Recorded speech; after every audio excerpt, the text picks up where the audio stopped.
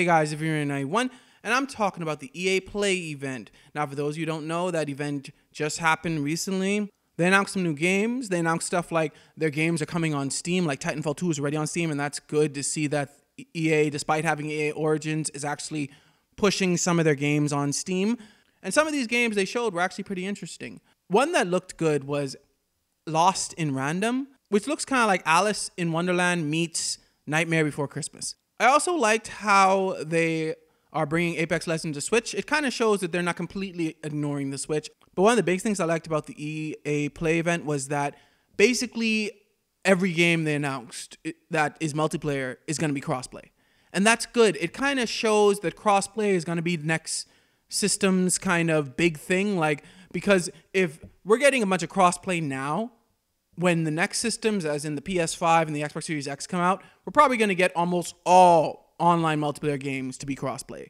And that's going to be really cool, I believe, to be able to play with your friends just no matter which of the systems you own. They did show some gameplay of Star Wars Squadrons, but I would rather them actually show like a game, maybe not a full match game, but maybe like a 3-minute, 4-minute segment of them actually playing a game, because what they did was they announced the modes and then they kind of talked about them. Like they showed Dogfight and they showed Fleet Battles and they look pretty cool, but we didn't see how the games themselves actually work. We got more explained how the games themselves actually work while seeing some gameplay. And it is cool that the whole game is going to be VR. For a Star Wars pilot game, that is cool. To be able to play the whole game in VR, like the multiplayer, the single player, whatever, that's a pretty cool feature.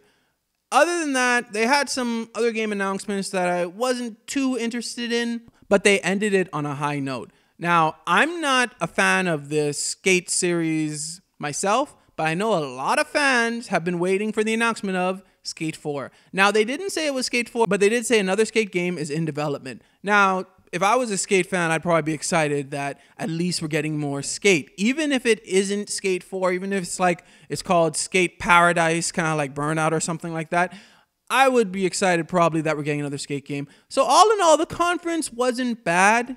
It was actually had some good game announcements, and I really liked the focus on crossplay and the fact that some of their games are coming to Steam.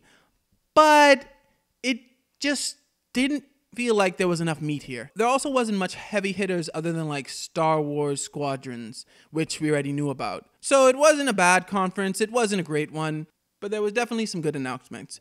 Anyway, what did you guys think about the games announced at the EA Play event? Let me know in the comments below. Thanks for watching, like, subscribe, and God bless you all.